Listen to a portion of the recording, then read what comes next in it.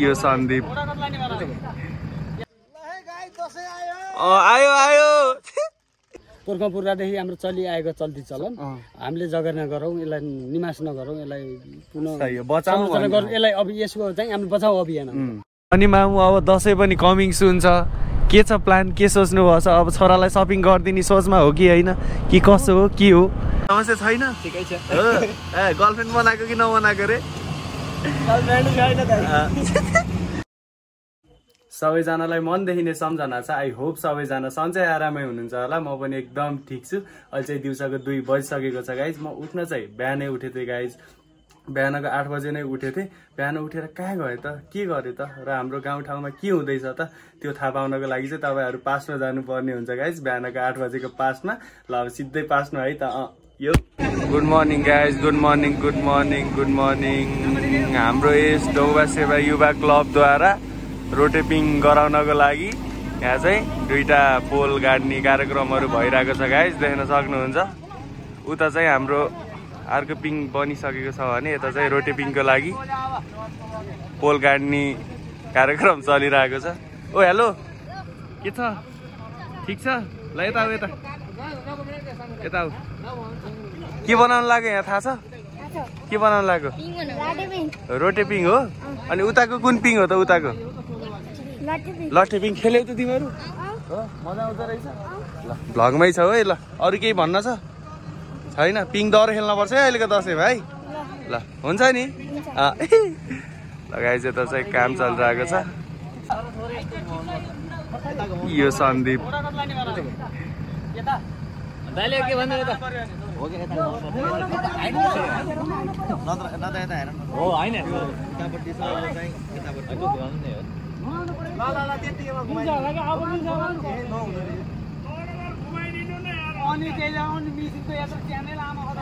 ल ल ल घुमायो घुमायो।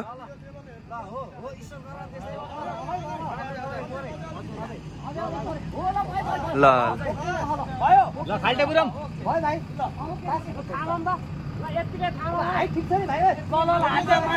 डिस्कस चलिरहेको छ। डिस्कस हेलो गरिदिनु। यो सयो सयो यो यो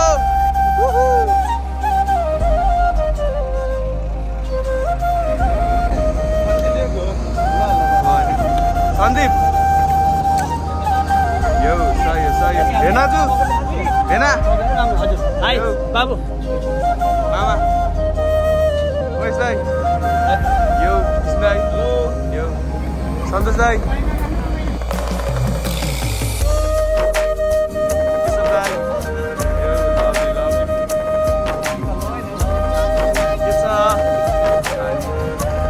हेना। ल भ्लगमा हुनुहुन्छ, केही भन्न छ? सही सही सही। अनि 10सम्म हुन्छ नि?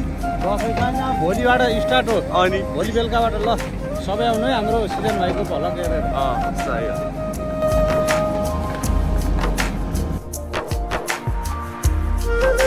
हेलो भन्छ नि पिङ। सही सही। लगाइ जाऊ यता। हेलो गर्दै। हेलो यो यो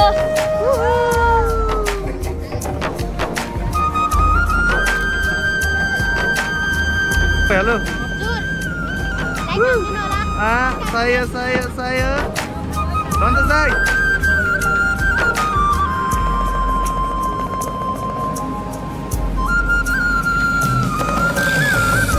मामा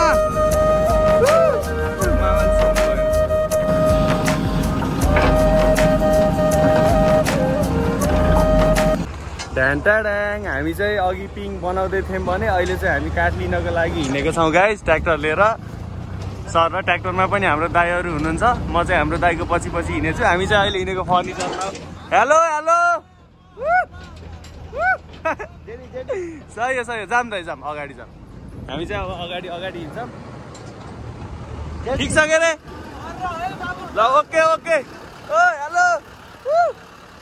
लभली ल। यो चाहिँ हाम्रो रोटेपिङको लागि काठ है गाइस। यो चाहिँ बस्ने कुरा हो, हेर्न सक्नुहुन्छ। यो बस्ने कुरा होइन, यो बस्ने कुरा होइन हेलो बस्ने कुरा हो नि यो है इन्ट्रोड्युस गरिदिनु पर्यो सर हजुर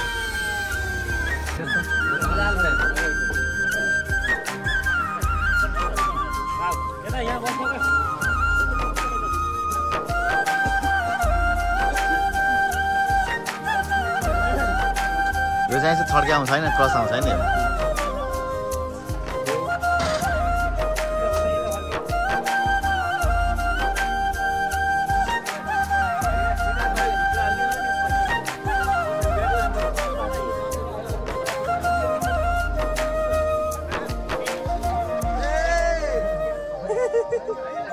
धन्ने मान्छे च्यापेको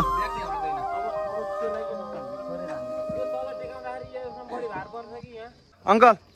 बाई गरिदिनु ल अनि सही हो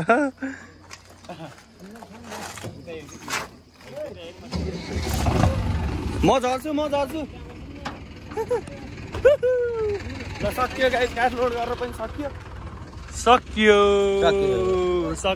ओ हेलो कता हो कुर्दै नकुरी हिँड्दिनेमा पह यो सन्दीप ल जा अब चाहिँ हामी फेरि जिन्डाडामै जाँदैछौँ गाइज हाम्रो पिङ बनाउनु लागेको ठाउँमा अब गएर अनलोड पनि गर्नु पऱ्यो नि त होइन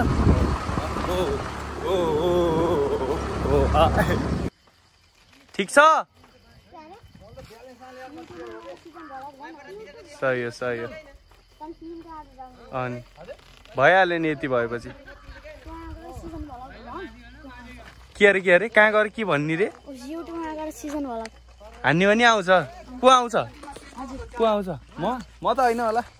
म नै हो र कुन्जु म नै हो हो र होइन होला धन्न ख्याल गर्न पर्यो अलि है ख्याल गर्न पर्यो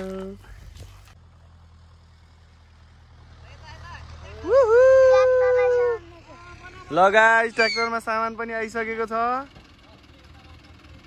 फेरि अनलोड गर्नुपर्ने हुन्छ त्यसपछि कस्तो होला त हाम्रो रोटेपिङ होइन कुन्जु गाउँको रोटेपिङ कस्तो देखिएला त खेल्न कतिको मजा होला त होइन मजा हुन्छ नखेलिकन मजा हुन्छ खेलेर ल खेल्न पर्छ है तर खेल्न पर्छ है ल गाइस सामान पनि आयो अब फेरि अनलोड गर्नुपर्ने हुन्छ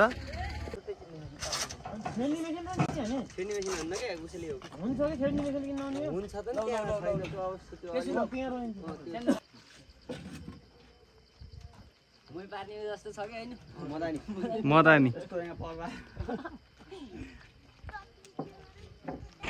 आज बिहानको काम चाहिँ सकिसकेको छ गाइस ट्र्याक्टरबाट अनलोड गरेर पनि सक्यो ल भेना सर र भन्न पर्यो ल के हो कसो यो यहाँ हाल्ने है यसरी सिधा हाल्ने होइन वारको पार अब भेनाको कुरा यो चाहिँ पिर्का यसमा बस्ने हो हामी सही हो कतिवटा छ भेना पिर्का अनि अरू चाहिँ हाम्रो मेन मूल डाँडी होइन अनि यो पिर्का भइहाल्यो अनि यो पाखुराहरू भइहाल्यो सही हो होइन त्यही नै फर्स्ट टाइम पनि भेना सेवा युवा क्लबले जो पहिलो पटक पुर्खादेखि हाम्रो चलिआएको चल्ती चलन हामीले जगेर्ना गरौँ यसलाई निमास नगरौँ यसलाई पुनः यसलाई अब यसको चाहिँ हामीले बचाउ अभियान ल आजको लागि काम एकदम आजलाई इन्डिङ हुन्छ तर आजलाई होइन अहिले समयपछि चाहिँ हामी चाहिँ फेरि आउन सकिन्छ फेरि हाल्ने होइन यसलाई आसम्पन्न गर्ने सही हो भेना ल हुन पर्यो नि राइट एकदम हामी युनिटी हुनु पर्यो नि सही हो आयो ब्यालेन्समा त छ भेना अघि यो अलि राम्रोसँग बस भएन क्या हो कि यो चाहिँ पिङ अलि बाङ्गे गइरहेछ ढ्याङ म चाहिँ घरमा आइसकेँ गाइस घरमा आएर नुहाइधुवाइ गरेँ अनि खानासाना खाएँ र अहिले चाहिँ हामी प्रेजेन्टमा छौँ फेरि है अब चाहिँ हेरौँ कहाँ गइन्छ के गरिन्छ त अबको प्रेजेन्टको के हुन्छ त त्यो चाहिँ अब हेर्नुपर्ने हुन्छ गाइस है त्यही नै हो यो ओ हेलो ठिकै हुनुहुन्छ आज चाहिँ म स्कुटर लिएर जाँदैछु गाइस आजदेखि हाम्रो मामुको पनि छुट्टी भयो आज शुक्रबार हो नि त बस्न आउनु आज चाहिँ मामुको स्कुटर सर्भिसिङ गर्न छ त्यही भएर अति नै भएछ कि सर्भिसिङ नगरेको पनि धेरै नै भयो मामुलाई चाहिँ मैले आन्टीको घरमा छोडिदिन्छु अनि सर र म चाहिँ यो स्कुटर लिएर टक्क सर्भिसिङ गर्नको लागि जाँदैछु गाइस अब हेरौँ के कति खर्च निकाल्छ हेरी ब्रेकर त ठिकै रहेछ तर मोबिल धेरै नै भयो है मामु मोबिल चेन्ज नगरेको पनि त्यसपछि गरेकै छैन गाइज अब हेरौँ के कति खर्च निकाल्छ अनि मामु अब दसैँ पनि कमिङ सुन छ के छ प्लान के सोच्नु भएको छ अब छोरालाई सपिङ गरिदिने सोचमा हो कि होइन कि कसो हो के हो नि बाबु हो तिमीलाई के चाहियो र मलाई त सबै चिज चाहिएछ के किनिदिनुहुन्छ त्यो भन्नु न बरु हो साँच्चै हो होइन गाइज मजाक गरेको अहिलेको लागि त केही किन्न पर्दैन होला सायद अलि अस्ति पनि किने नि त त्यही नि विचार गरौँला चाहिएको चिज त किनिदिन पर्यो है फेरि है पक्का अब छोराले कमाएर साटोमा कहाँ अब धेरै खर्च गर्ने होइन र होइन गाइज अब आफैले कमायो भने कहाँ मामु बाबालाई धेरै भन्न नि भएन नि कि कसो हो त्यो पनि राम्रै होइन र अनि जति छोरा जति ठुलो भयो भने आमाको अगाडि बच्चा नै हुन्छ नि त होइन अनि यो मामु वालिङतिर पनि एकदम भिडभाड छ गाइज दसैँ आए सँगसँगै है हाम्रो प्यारो भाइहरू एकदम ख्याल गर्नु होला अब दसैँ कमिङ सुन छ अब बाटोमा हिँड्दाखेरि पनि अब भिडभाड हुन्छ अलि ख्याल गर्नु होला अनि खानेकुराहरूमा पनि अलि ख्याल गर्नु होला मासु धेरै पनि नखानु होला थोरै पनि नखानु होला ठिक्क खानु होला आफ्नो स्वास्थ्यको पनि ख्याल गर्नु होला होइन मामु अनि स्वास्थ्यको पनि ख्याल गर्नु पर्यो नि गाइज रमाइलो चाहिँ भरपुर रमाइलो गर्नु होला आमामा मामु दसैँ त तल्लो वालिङमा पो लागेको रहेछ त है अनि हो हाम्रो एप्लिकेसन कलेक्सनले के गर्नुभएको छ त धमाधम बेच्नुभएको छ क्या हो सही हो हजुर हेलो अनि यो तल्लो वालिङको बाटो तपाईँहरू हिँड्दै हुनुहुन्छ भने पनि अलिक ख्याल गरेर हिँड्नु होला गाइज स्पिड नहिँड्नु होला एकदम धेरै भिडभाड छ साँगुरो बाटो एक्सिडेन्ट हुने सम्भावना हुन्छ त्यही भएर बी केयरफुल है ख्याल गरेर राम्रोसँग चलाउनु होला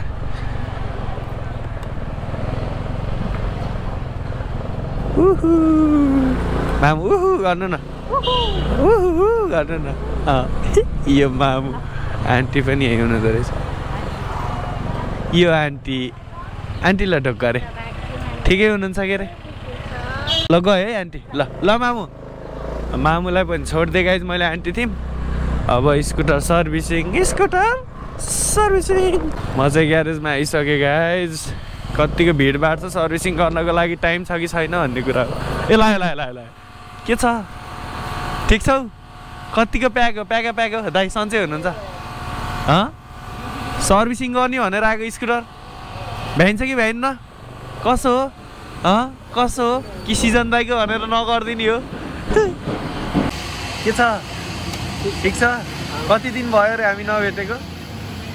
धेरै दिन भयो है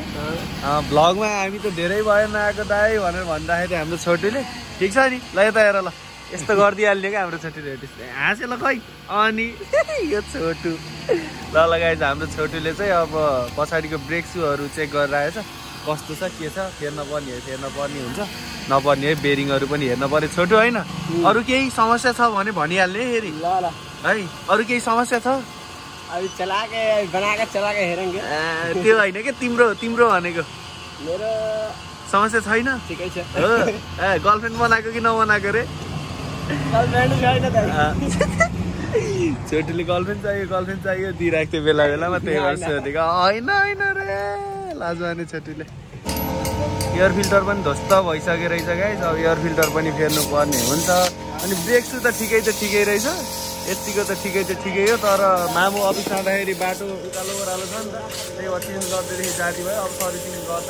सर्भिसिङ गर्दा त चेन्ज गर्न पर्यो नि त यतिकै ठिकै रहेछ तर नयाँ हाल्ने भनेर नयाँ पनि लिएर आएको छ गाइस हाम्रो छोटुले अनि यो पिकअप पनि छैन है पिकअप पनि अलि बढाउनु पर्यो ल भाइ ल हेलो सही हो पिकअप बढ्नु पर्यो अरू मलाई थाहा छैन है बढ्छ नि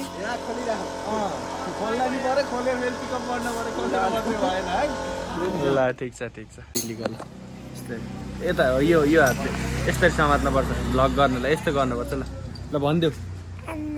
हेलो गाइज भनिदेऊ न हेलो गाइज म भुजेल नि हो भन न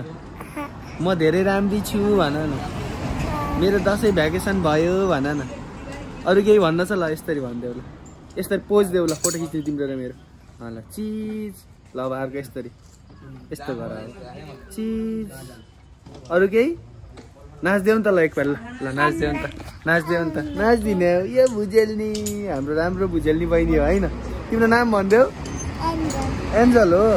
एन्जल भुजेल हो ओहो कति राम्रो छिन् के है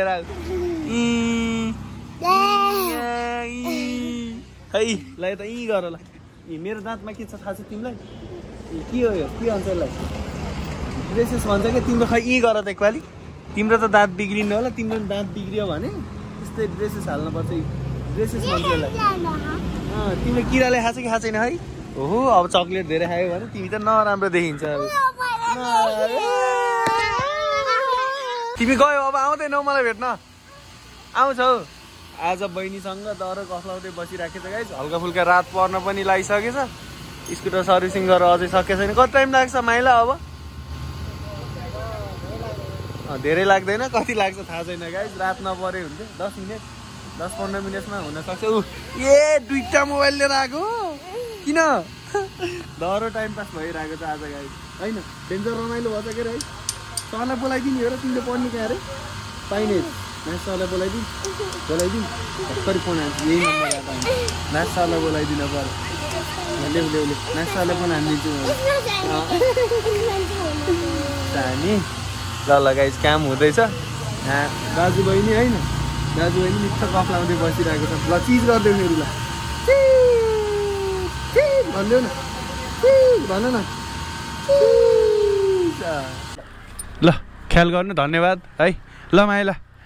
10 मिनट भनेको 1 घन्टा लाग्यो केही छैन छ्याक्क भन्छ होला अब स्कुटर पनि चलाउँछ गाइस धोरो पनि सकियो आऊ भुजेल्नी भाइ गोड त गर्न पर्यो नि हाम्रो भुजेल्नी राम्रो भुजेल्नीसँग ल ख्याल गर अलि धेरै पढ है अब दसैँपछि भेटौँला के यतै हुन्छौ यतै भयो भने भेटौँला है फेरि यता हुन्न गाउँ जाने हो ए ल ल ओए स्कुटर ब्रेक पनि जेस राम्रो भयो रहेछ ल माइला है ओहो हो ल रुपेश सौरभ ल है रात परिसकेको छ गाइज म चाहिँ यता तल्लो बाटो नै जान्छु जे छ्याक्क बजे स्कुटर अगाडिको बेरिङ गएर रहेछ दुईटा अनि दुईटा बुस पनि गएर रहेछ त्यो पनि फेरे अनि भित्रको पनि छ्याक्क सफा गरिदिएको ओए लभली बल्ल पिकअप आए जस्तो ओए म त डेन्जर रकेट आए जस्तो मानेको नि त्यसरी हेर्दा बिस्तारै बिस्तारै क्रस गर्नुपर्ने हुन्छ मैले झुक्काए जस्तो भयो नि त म त साधन डेन्जरै स्पिड आए जस्तो लभली ल यति भएपछि माम पनि खुस म पनि खुस के कसो छ त बेलुकामा तल्लो वालिङतिरको माहौल ओहो भिडभाड नै छ गाइस अहिले पनि रातिको बेलामा पनि तर यो सर्भिसिङ गरिसकेपछि जुनसुकै साधन पनि चलाउनु कस्तो आनन्द हुने के तर पिकअप चाहिँ लभली भयो रहेछ लभली बिस्तारै बिस्तारै हिँड्नुपर्ने हुन्छ रक्षान भगवान् हामी सबैजनाको रक्षान प्रभु